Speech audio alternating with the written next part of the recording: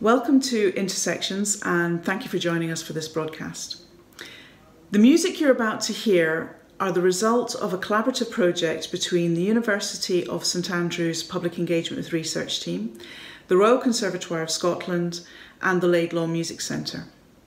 And the work has been supported by Explorathon, a Scotland-wide festival of research contributing to European Researchers' Night.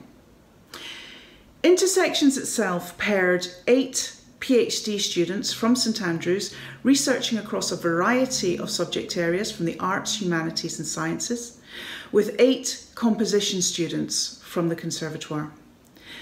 Through conversations about their work, through sharing images and sounds, and through developing a really deep understanding of each other's practice, the researchers and composers contributed to and wrote pieces of music that reflects parts of the research or the wide span of the research in question.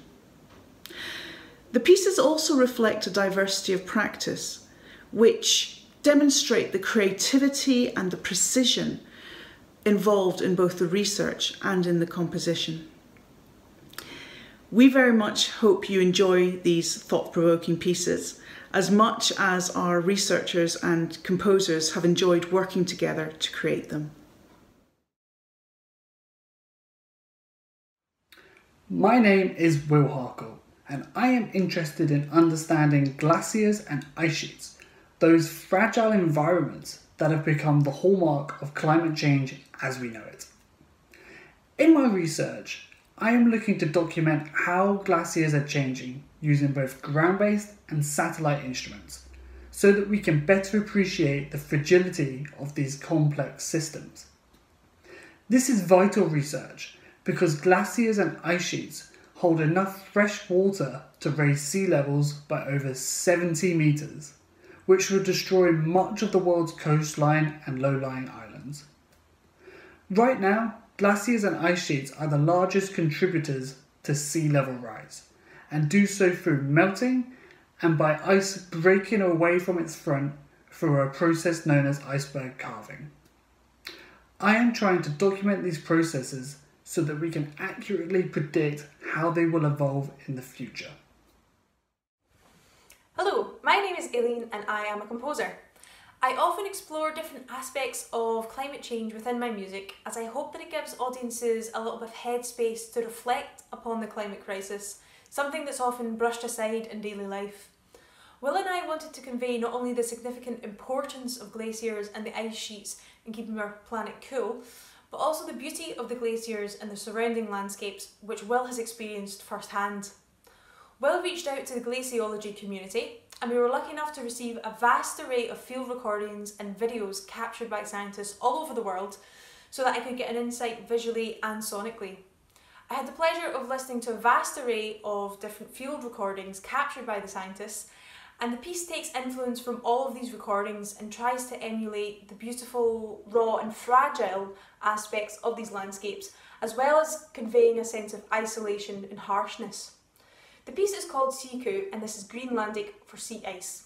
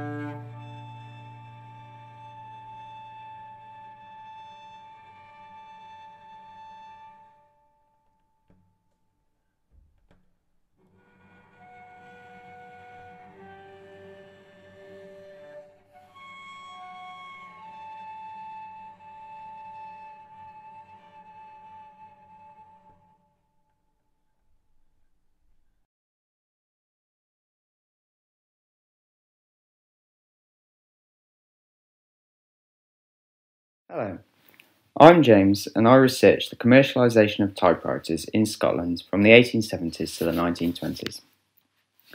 I'm particularly interested in the way typewriters were advertised, sold and used.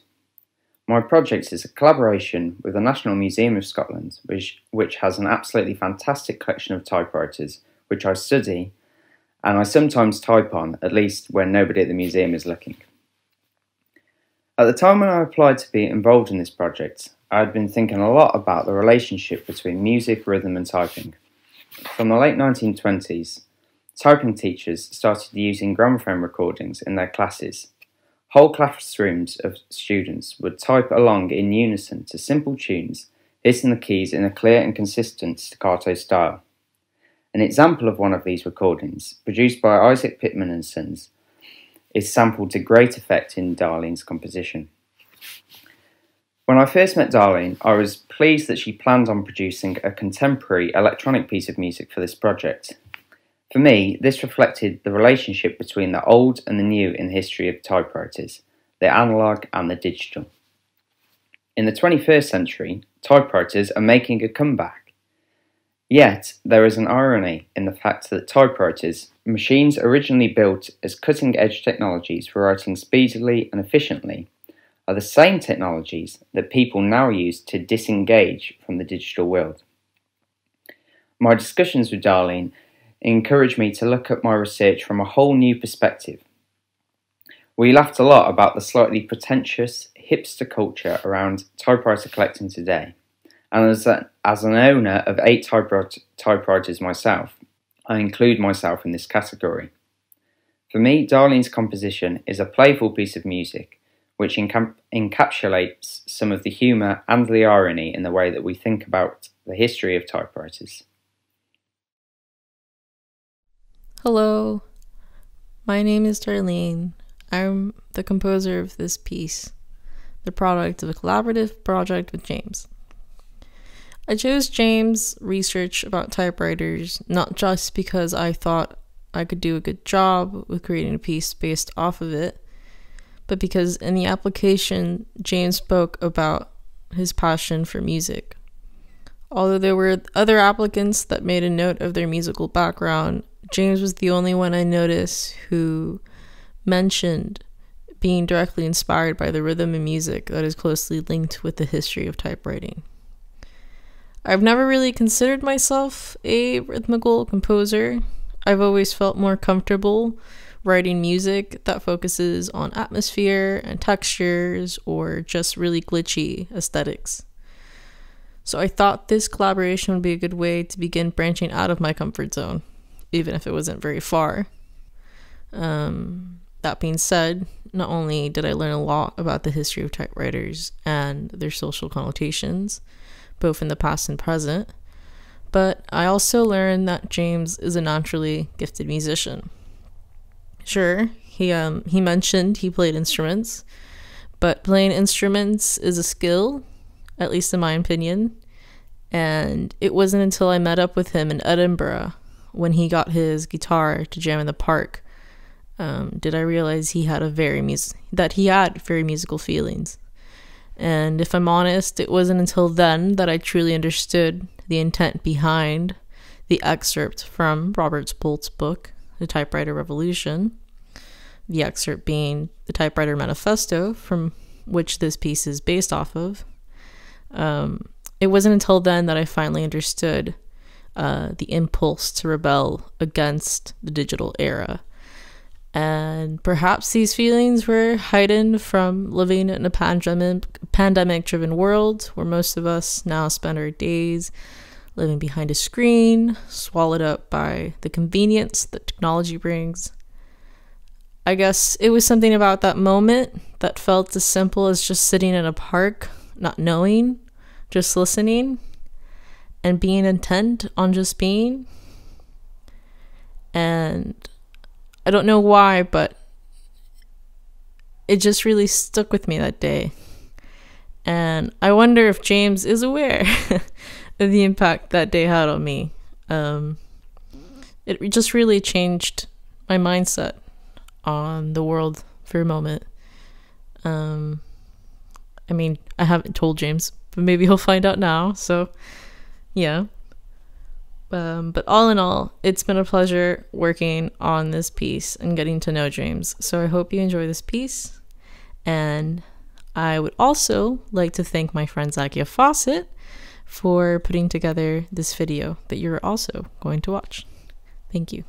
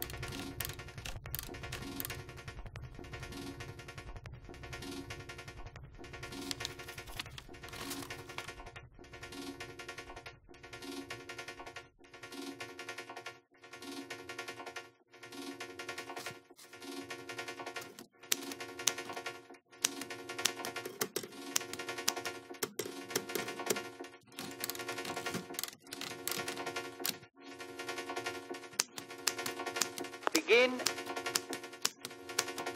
Begin. Begin.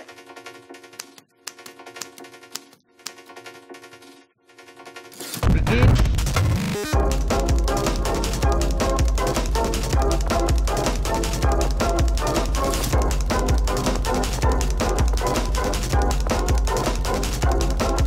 Good typists are always in demand, and so are typewriters.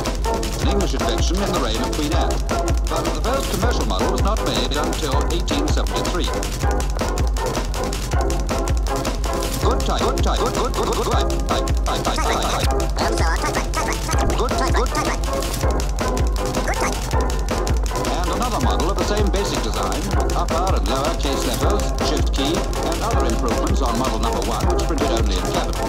Made in 1878. But the first commercial model was not made until 1877. Good type. And so are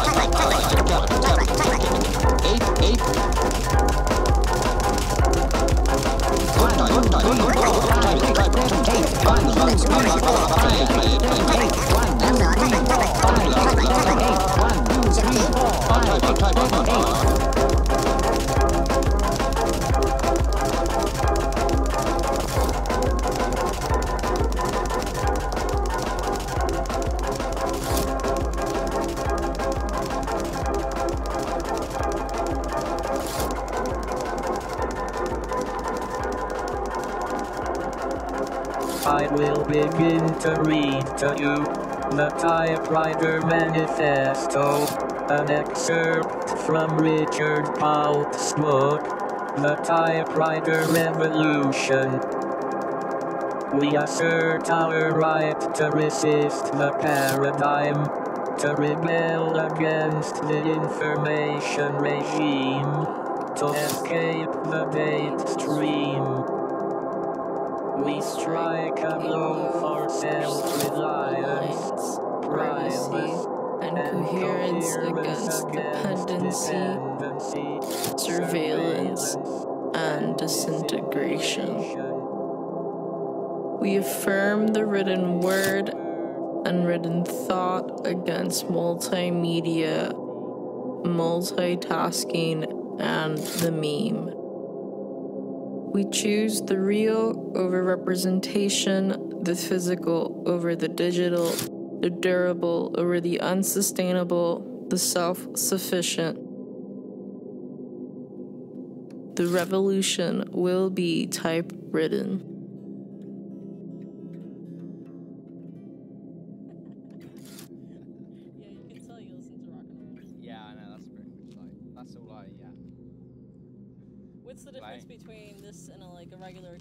guitar?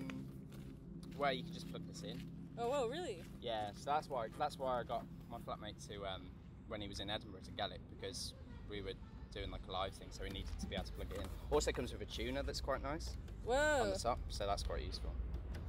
Because it's got a 9-volt battery in it, because it's like I think it has to have a bit of like pre-amplification before it goes into a normal speaker system. You probably know more about that kind of thing than me. But I don't. Yeah. Oh wow. I mean, because if you were to just like, I remember one time having an acoustic guitar and I put a pickup on it and I went somewhere to play and it didn't work, because you need like a preamp before it will go through the speaker. Yeah. But this has got it like with the 9-volt battery or whatever.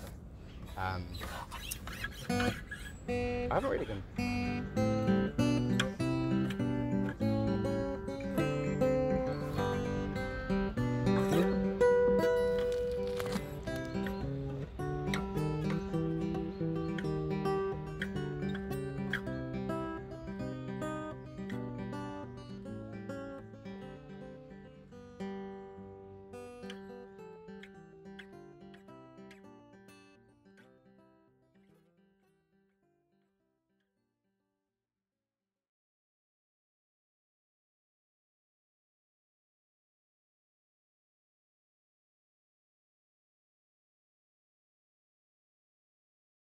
Hi, I'm Stuart, a PhD student in mathematics at the University of St Andrews. A few months ago, I heard about this opportunity to work with a composer and create a piece of music based on the topic of my research. I jumped at the opportunity to do this because I think it's really important for all the research that gets done behind closed doors to make it out into the world in some form and have an impact. And what better way to do that than through music? So the piece you're about to hear is inspired by fractal geometry, the topic I've been studying for the past 3.5 years. But what is a fractal? Well, a fractal is a shape that has an infinite amount of detail at very small scales. Simply put, this means that it looks very fuzzy and complex. A popular example is a coastline. If you imagine looking at a coastline on a map, it's going to look like a very rough and jagged line. But if you were to stand on a cliff or a beach and look at the very same piece of coastline, it would still appear very jagged and complex, even though you're so much more zoomed in than from the vantage point of the map. So it's an example of a fractal. The specific fractal that this piece of music was inspired by is called the Mandelbrot set. This is a fascinating object that's named after one of the early pioneers of the field. What makes it particularly interesting is that while it is a fractal itself, every point within the Mandelbrot set corresponds to another fractal called a Julia set. And in this sense, it can kind of be thought of as a fractal of fractals. But I'm going to pass you over to Erin now, who can tell you a little bit more. But I really hope you enjoy the piece of music and are perhaps inspired to go and learn a little bit more about this topic. Hi, my name's Erin Thomson and I am a 4th-year composer at the Royal Conservatoire of Scotland. Like Stuart, I jumped at the opportunity to collaborate with a PhD researcher at the University of St Andrews because I think it's vital to explore and collaborate with people across different disciplines. Because music is a universal language, we can bring their vital research to a wider audience. And it's such important work that's being done.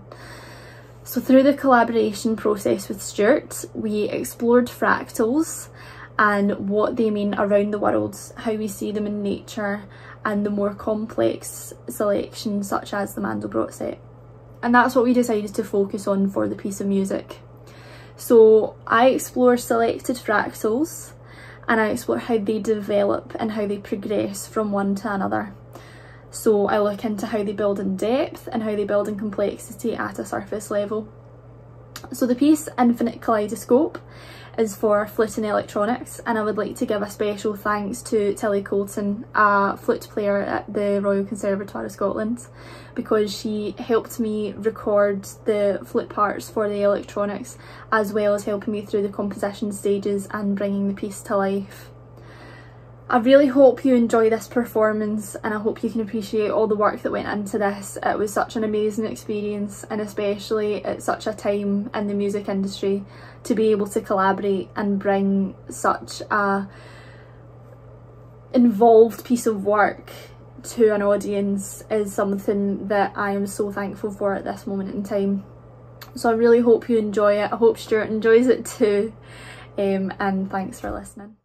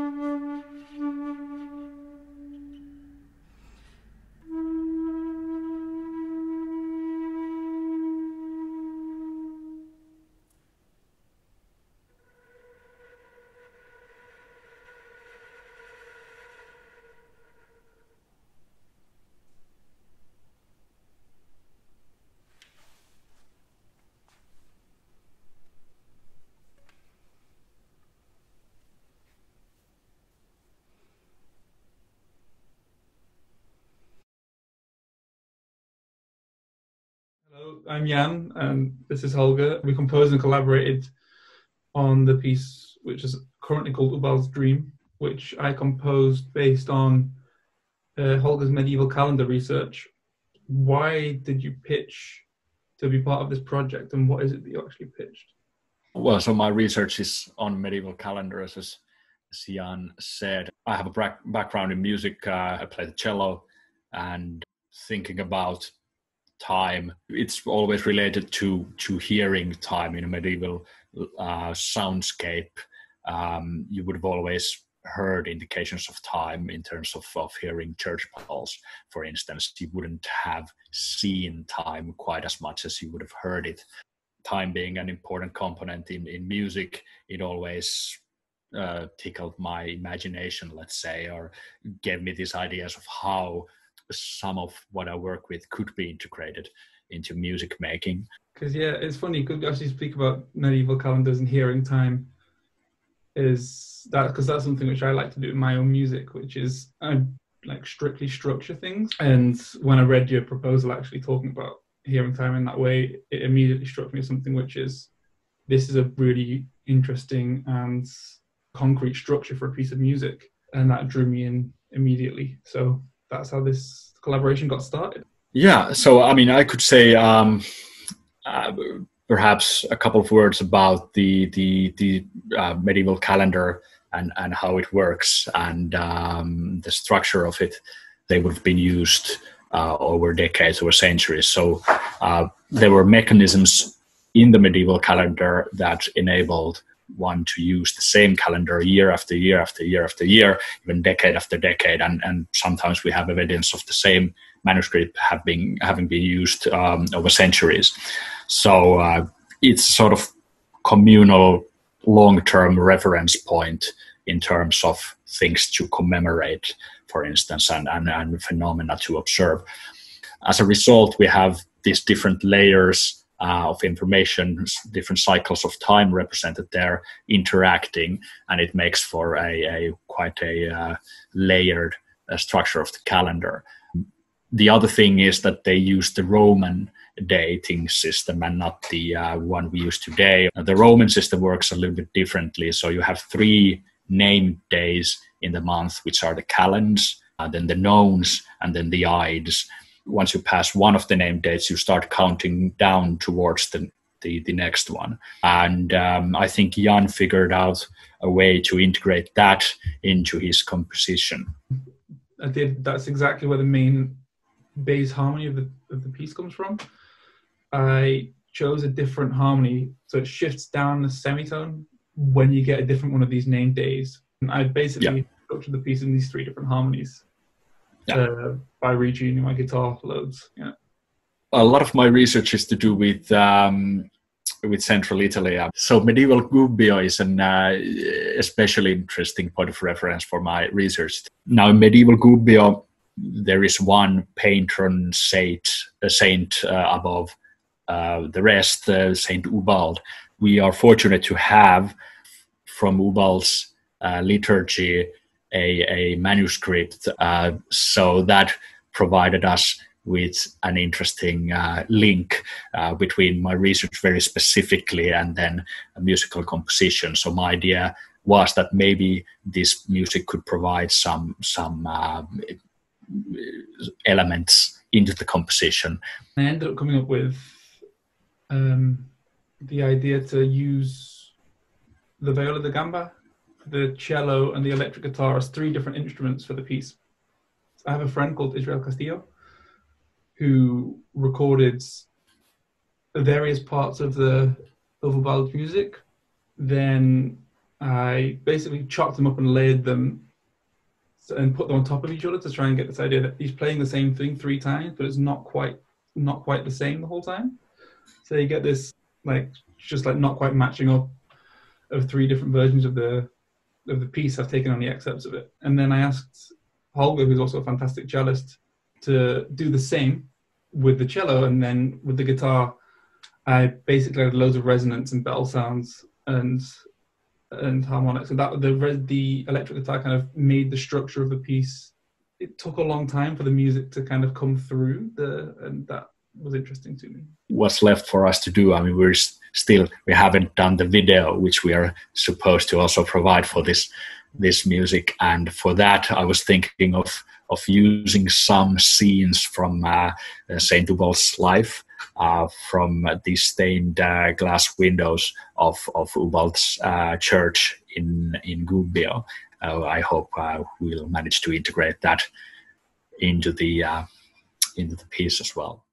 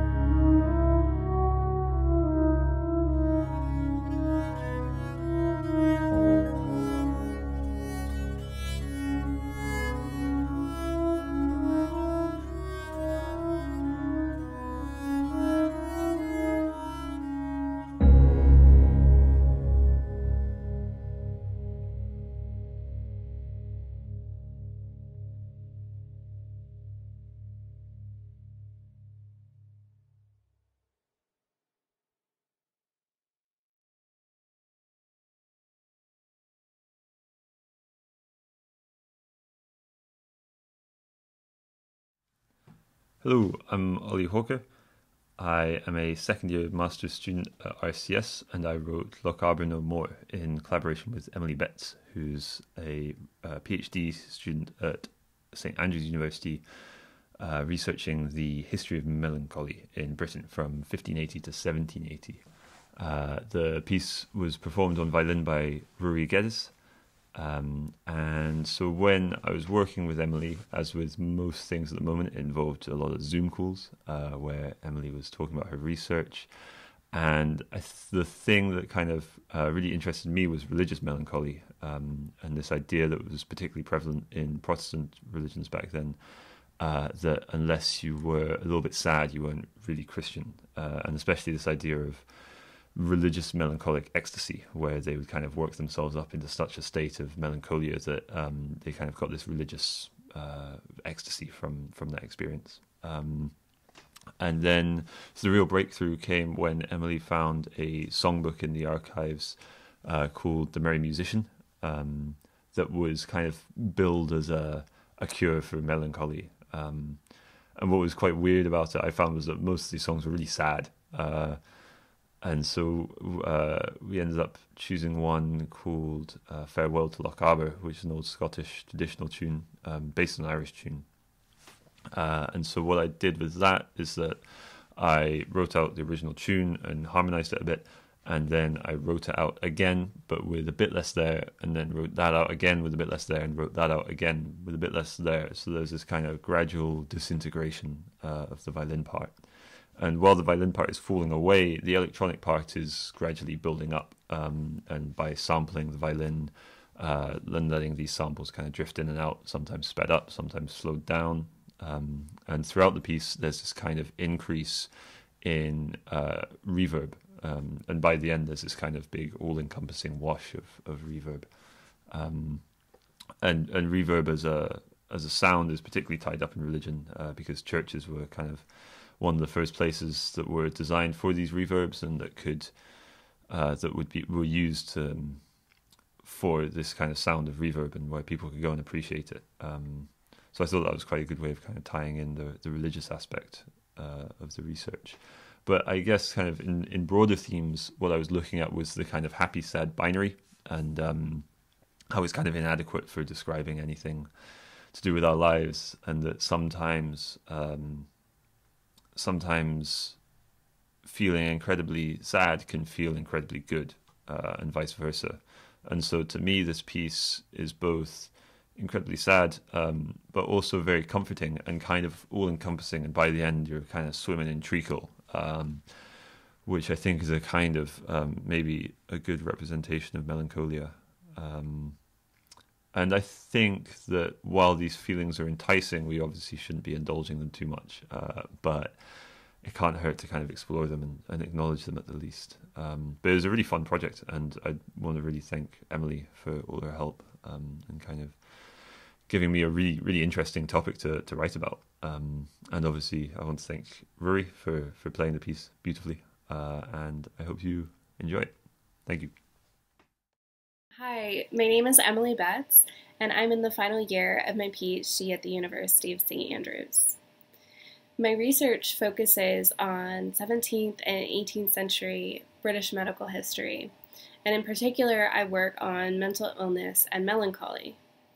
Melancholy was a disease very similar to modern-day depression. Its main symptoms were unsubstantiated fear and sadness, and it had a host of other physical symptoms attached to it as well, things like chest pain, back pain, heart palpitations, and difficulty breathing at times were all part of the symptoms that one could have when they were diagnosed with melancholy. I was really drawn to applying for this project because of the things that I found surrounding music in my research on melancholy. So music was considered one of the major cures for those who were diagnosed with this disease. And so I thought that it would be a really great way to explore my research by creating this piece of music with Ollie. it would be a medium other than the written word. That's something that I usually don't get to do. So when Ollie and I were deciding on the focus of this piece, we thought it would be great to look at the type of melancholy known as religious melancholy. So this type of melancholy affected those who felt extreme anxiety over religious issues, whether they were worried about their sins or maybe they felt that their souls were damned. The sufferers of this type of melancholy usually attributed this disease as a sign of punishment from God, as a sign that they weren't leading their lives the way that God would want them to. So because of this, it became a common trope in tales of religious salvation, especially in the 17th century. A lot of spiritual autobiographies used melancholia to indicate how wretched the author was or how much he or she suffered before they were finally saved by the grace of God. And it was these opposing emotions of despair and elation that were paired in the experience of religious melancholy that were something that Ollie and I wanted to capture in this project. And at the same time, we wanted to bring in the element of music as a cure for melancholy that was endorsed by so many of the medical professionals in this era. So we ended up sourcing a song specifically recommended for curing sadness, and that song actually lent a part of its melody to our final product.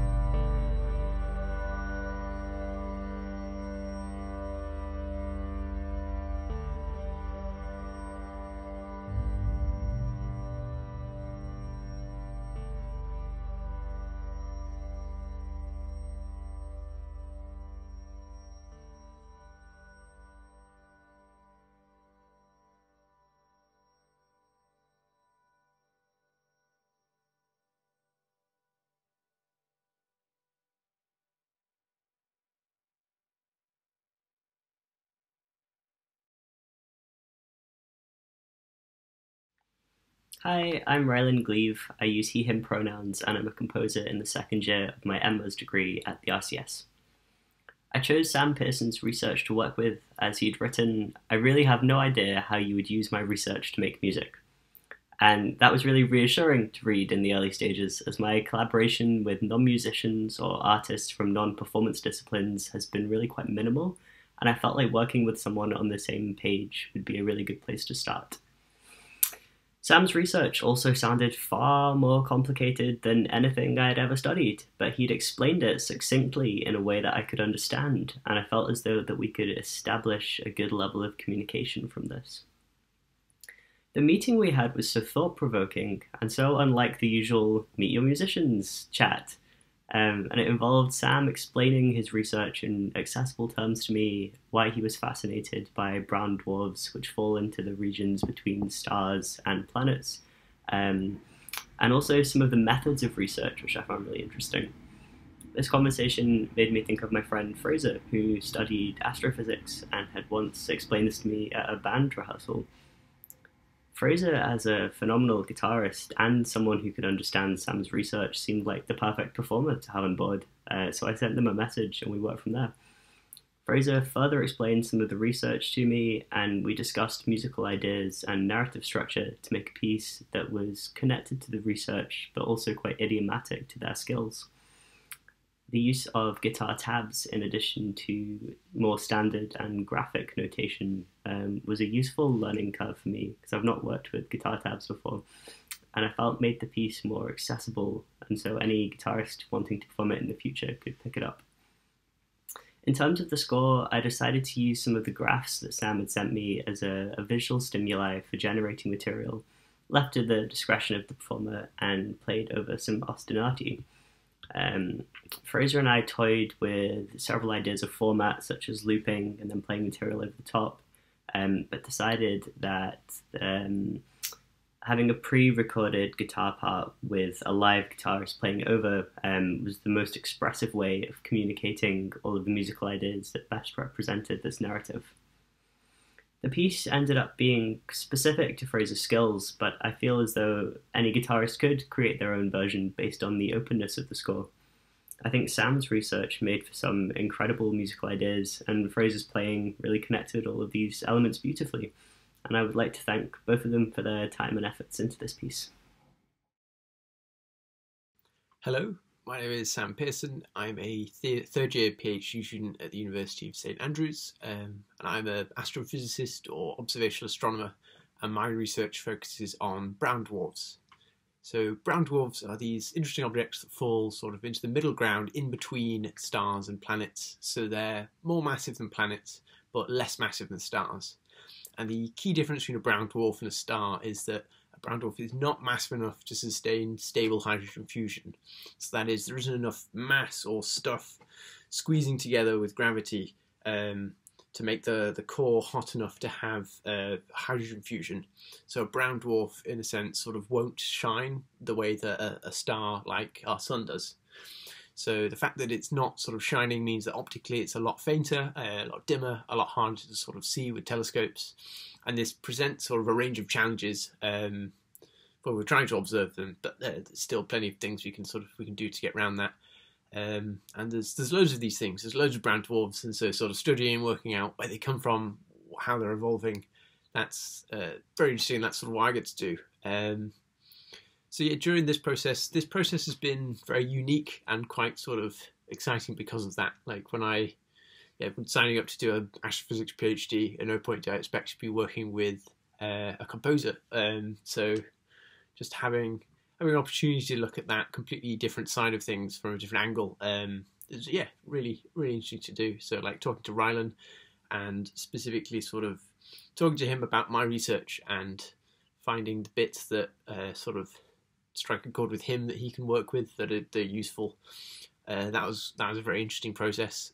Also, yeah, I want to thank Ryland for all his hard work on that. It's been really interesting watching what he's come up with. Like there are like the graphs and stuff that I've looked at hundreds of times and have plans to lots of things that I could do with those graphs, but at no point do I look at them and see ways you can sort of manipulate musical phrasing out of that. That's not something I'd have seen. So having a look from that other perspective was really interesting. So yeah, thanks to Ryan for that, and also thanks to Fraser. They're clearly a very talented musician. So thank you for their hard work on that. And yeah, thank you for this opportunity. It's been really fun and interesting experience.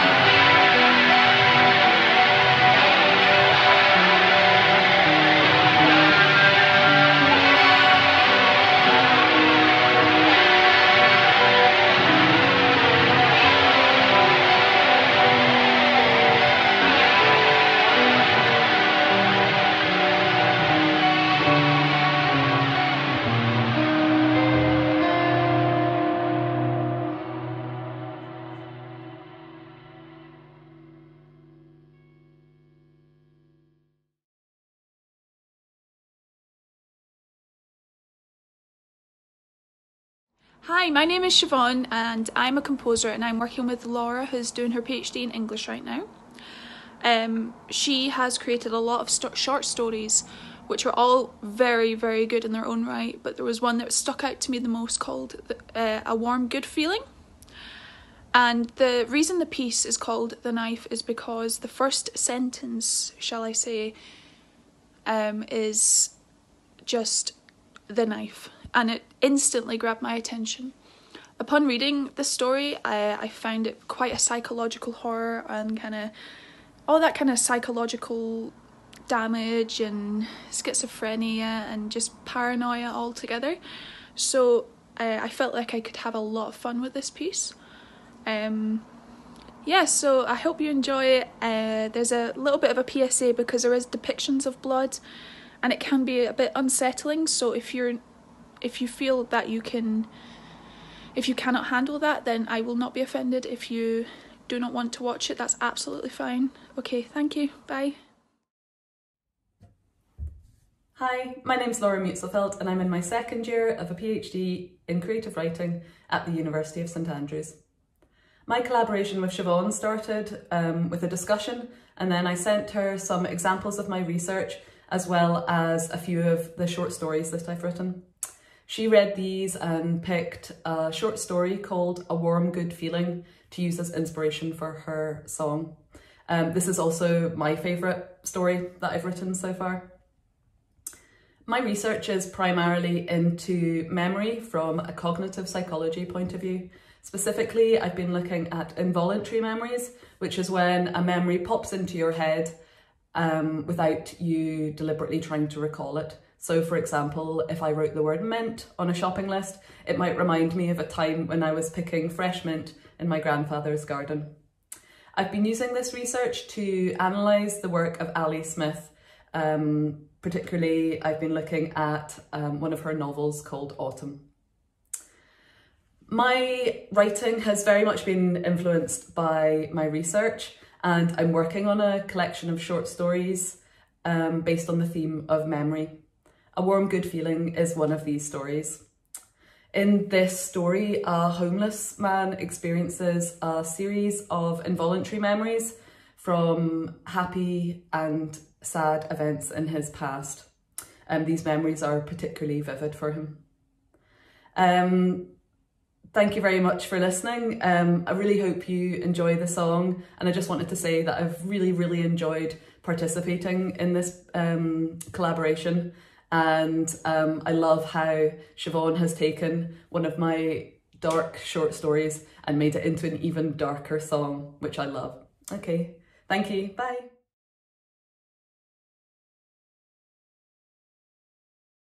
The knife. He carries for protection only. Homeless. Home's just an idealised version of the place they left years ago. Right. Good. Safe. Colour. She might have a radio. Stand still. He can tune into the mad chatter of the birds. The knife. Homeless. Peculiar music of the wind, like fingers through the branches of the trees. He scans the street. The rooms painted dark colours, blue, green and grey. He'd found a tool. Hard, sharp, no longer part of them. The blue IKEA bag. The knife. Homeless. Miss Bloom's classroom. Meeting new foster parents. The water runs pink off his fingers. He holds his fingers out. His hands look older. Is he 26 or 27? He has to stay safe. He looks over one shoulder, then the other. An ancient voice, a familiar voice in his head says, "She's not coming back. She's lying." He tidies his bags. He counts them. The blue one. 5. There were 5. He smiles. The Red Cross will watch over them. This street, there are Christmas trees.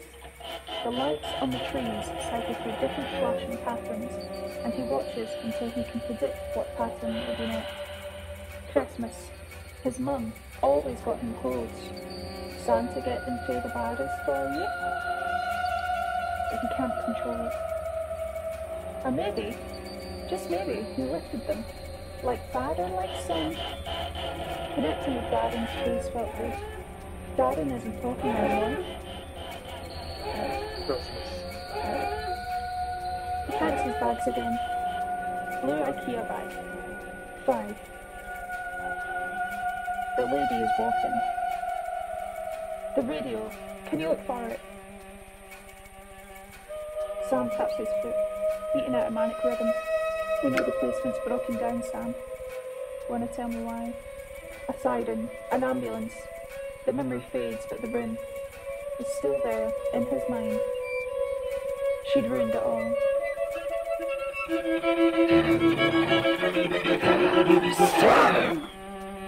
A sound startles him. He wheels around a corridor. Sam reaches into his pocket, touches the cold handle, and feels his heart beat slow. People leave things for you. You have to keep your wits about you. You never know who left it or why. He felt the company of a familiar stranger at times like this. The stranger, tall, short, like his younger self, walked a few steps behind him, following him in the shadows. It was strange. If someone following him could lead him somewhere. Another ambulance cars along the main road. The sound is terror, and every cell in his body flinches. He tries to stop the memory of meeting his phone that day. She didn't even really remember me at all. Fucking hot out! He steps out without looking. Tamsin. It's easier to avoid mirrors. They count his bags, starting with the blue IKEA one again. 1, 2, 3, 4, 5. There are 5. Hey radio. Aye, that would help with it. He could listen to it when he was alone on his own. Drown out all the other voices a bit. I'm really sorry, but it doesn't take normal batteries. You need to order a special one, and they're like £16. Could you just order it and I'll be here tomorrow? No, sorry. Anyways, my son's a bit cross. It's technically his, so...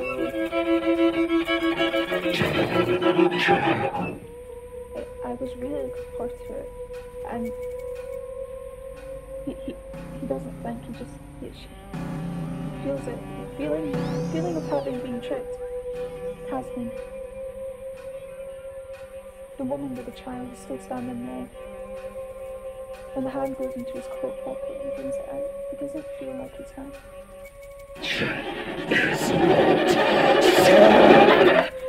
None of them are. Stepping forward and has the knife up, he thinks of Miss Bloom. Then drops to his knees and leaves her. She's praying. Dark red flowing around him. Someone's coming. Cyclist. Walk away and don't look back. Sam turns and starts to walk down the street. There is no noise, no bird song, just the sound of blood pumping in his ears. Tears were gone without that close. There was nothing good about it after all.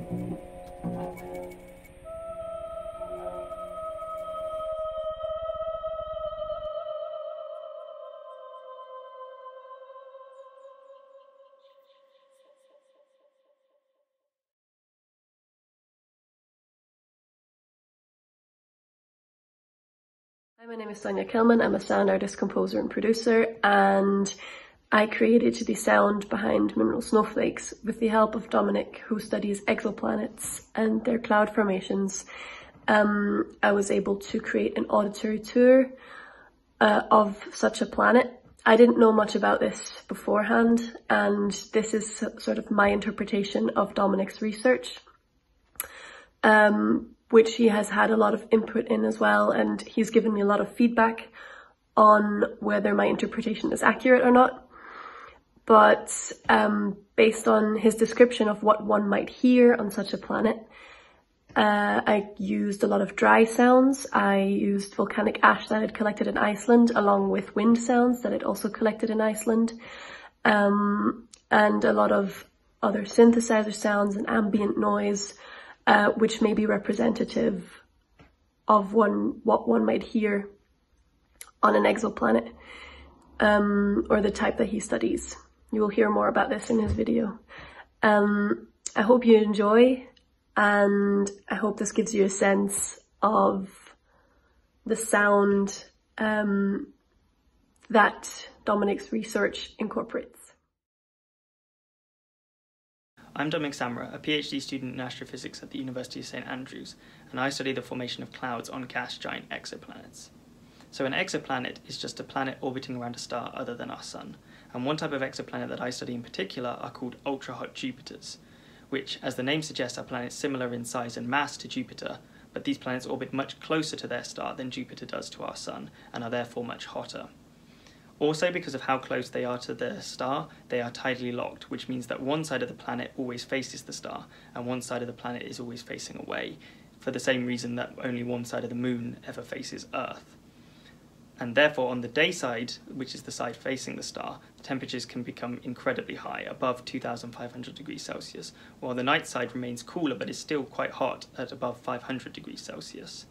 And what this means is that the clouds that form, and they mostly form on the night side of these planets, are unlike anything we see on Earth. They're made of minerals, the stuff that makes up quartz, rubies, diamonds, and sapphires. And because these are solid cloud particles, they might form intricate and delicate shapes like the snowflakes we see on Earth, hence the term mineral snowflakes. But because we only see these clouds through the light they absorb and scatter, we don't really know a lot about them, and that's what I try to understand. I was really excited to work with Sonia on this project, and I think she's done an amazing job of capturing what it would be like to be an astronaut floating around one of these ultra-hot Jupiter's atmospheres. Because we only see these planets from their gravitational effects and from the shadows they cast in their star's light, we don't know what it would sound like in these atmospheres.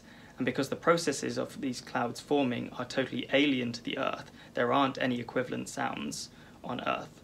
But again, I think Sonia's done an amazing job of taking sounds from Earth to match the processes that would happen in an ultra-hot Jupiter, and to give a real sense of what it might be like to be floating in amongst these clouds. I am really happy with how the piece turned out, and I hope you enjoy it.